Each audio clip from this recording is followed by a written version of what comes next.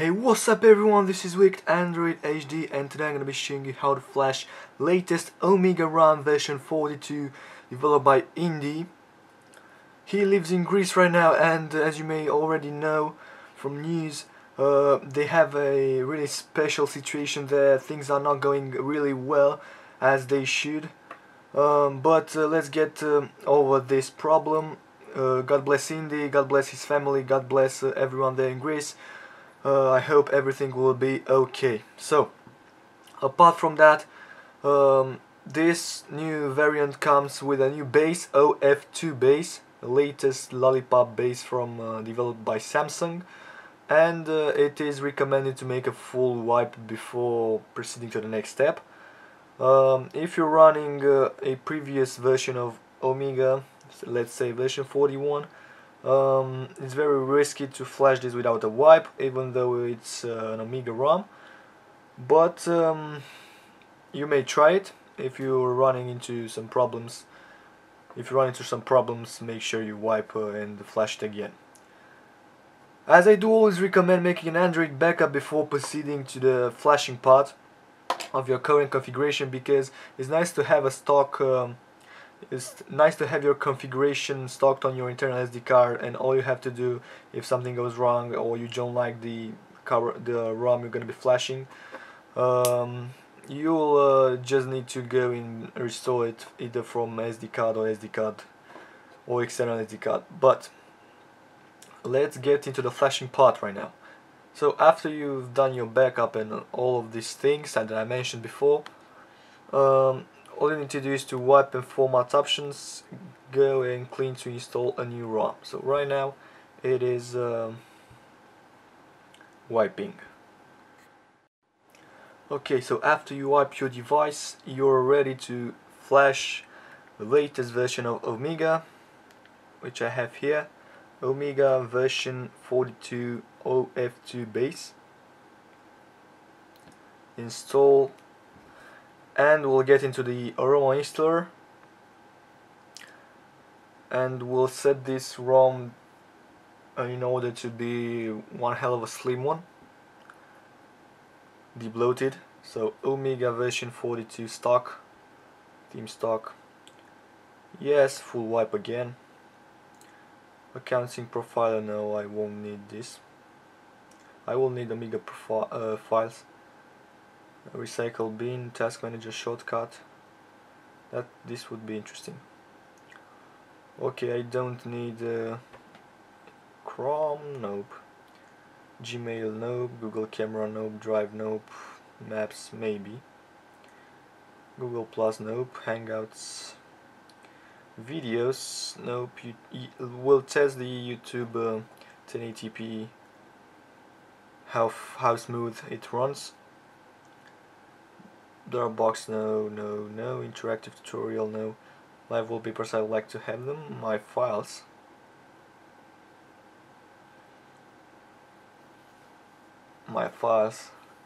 we'll keep that. Polaris viewer, yes. Samsung update, nope.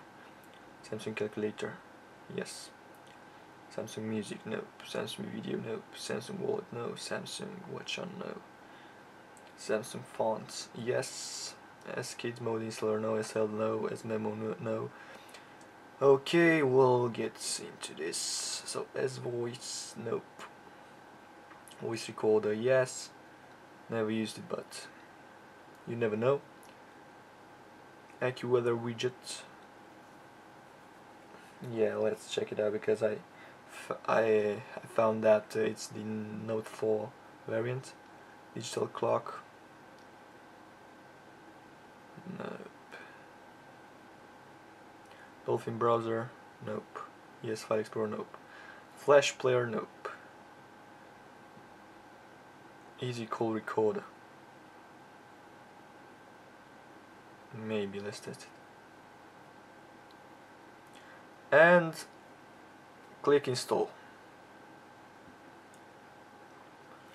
The ROM is flashing right now.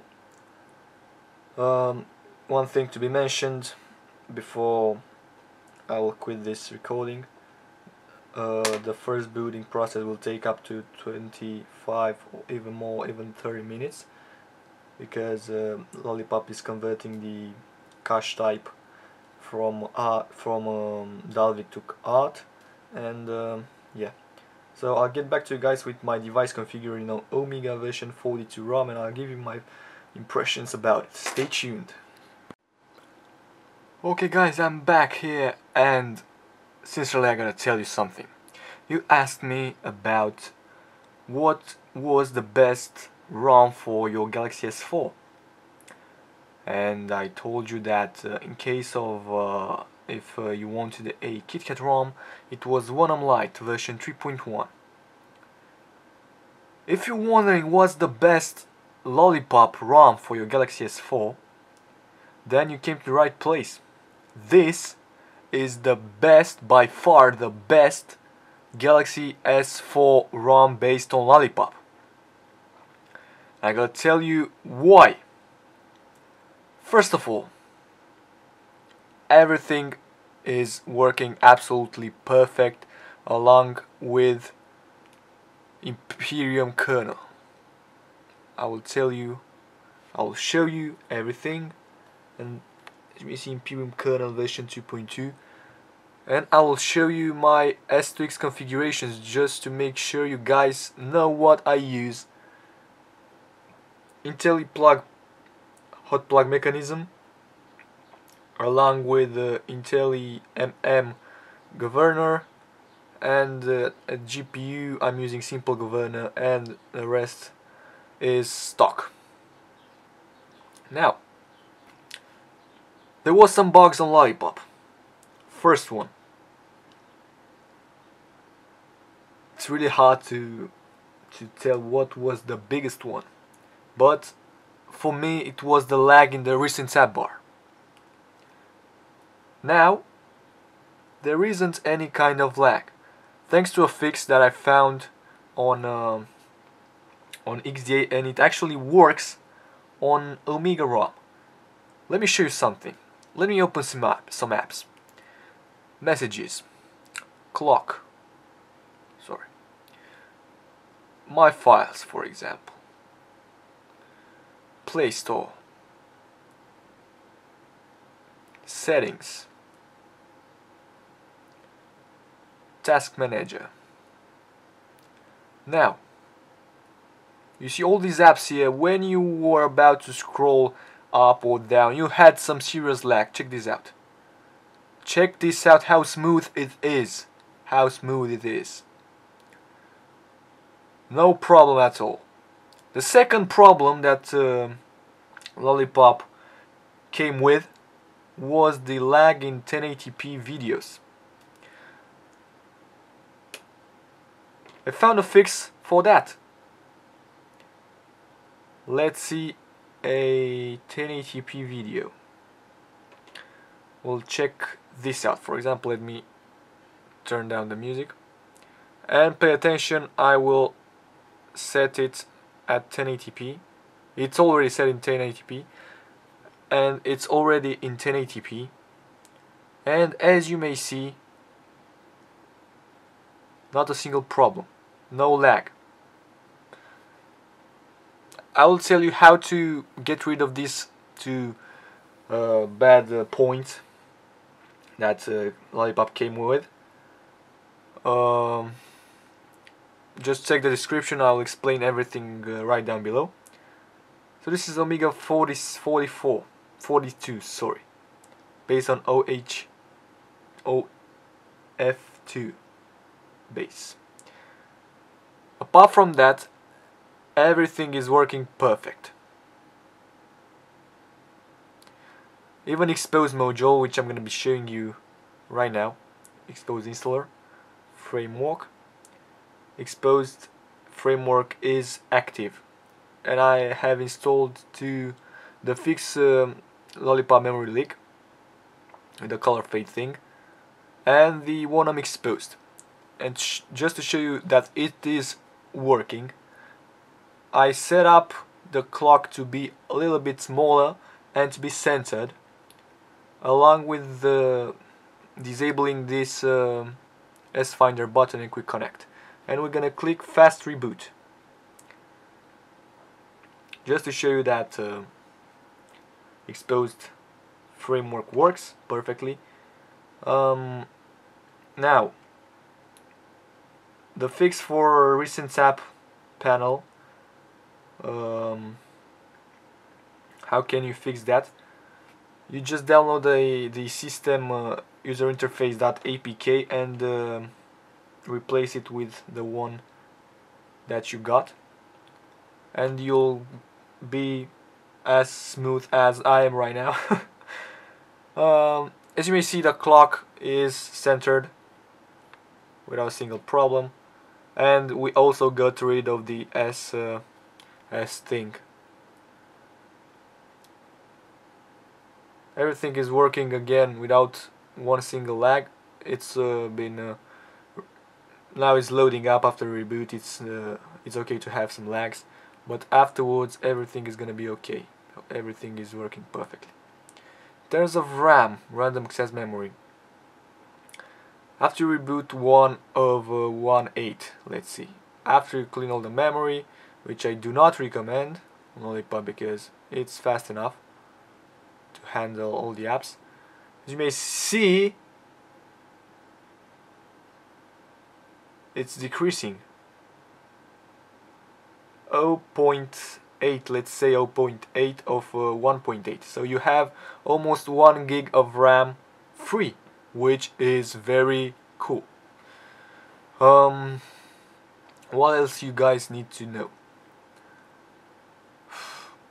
Yes, I think I'll switch to Lollipop. These fixes gave me the opportunity to see how beautiful Lollipop was. That's why I didn't actually got to Lollipop until now, because I was really upset with this minor but major things, like the terrible lag in the recent app panel and the 1080p, which was a must for me since I'm doing a lot of videos and watching a lot of videos. The 1080p lag was just you know what I'm saying. It was crucial.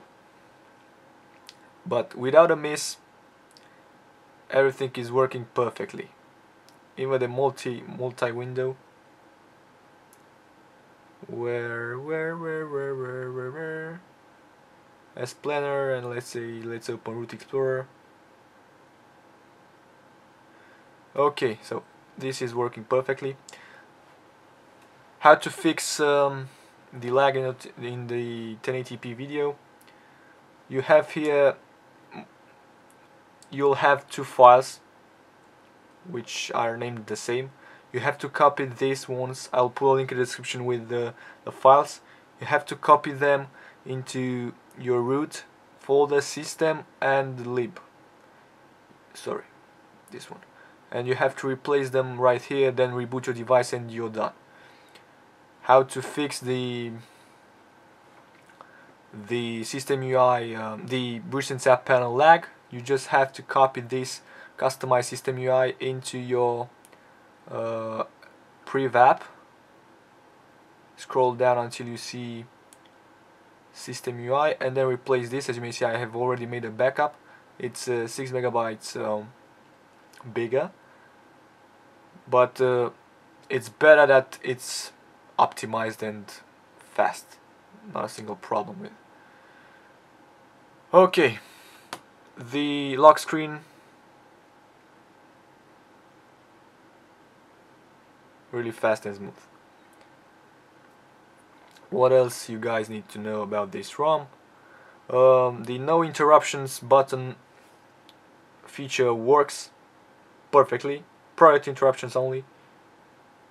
If you long press, you'll get into this menu. It is really nice to have. Really nice. Touch sensitivity, air view, air gesture. Let's see if no, if they work. I have to set the lock screen effect to light effect.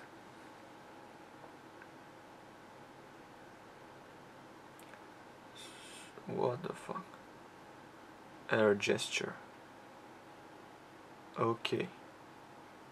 Air move, air browse, quick glance, air call accept. Well, I don't really remember because I don't use these features, but just to show you guys that they are working. It was a feature that it was scanning your finger and it knew it was there on the lock screen. Yeah, either way. Mobile hotspot, Wi-Fi is working perfectly. So yeah, I think that was it for today, guys. I hope you like it. If again, I'm telling you guys, this is the best lollipop ROM you'll ever find currently on your Galaxy S4. If you follow the steps that I will be putting in the description to fix all the bugs, you will be fine, and you will feel that this is clearly the best ROM on market right now. Speaking about the battery life, I cannot tell you enough. I don't know what was the battery like when I started the video. I guess it was 50 or something, but right now it's 48. It's normal to drain a lot of battery after you flash around because it's not really calibrated. You need to make a full charge, and then I'll tell you an opinion, the opinion, my opinion, the opinion, my opinion, the opinion, in the comments right down below. And I hope you guys like this video. Please thumbs up and subscribe right down to my channel. Thank you for watching, guys. Wicked Android is out. Bye bye.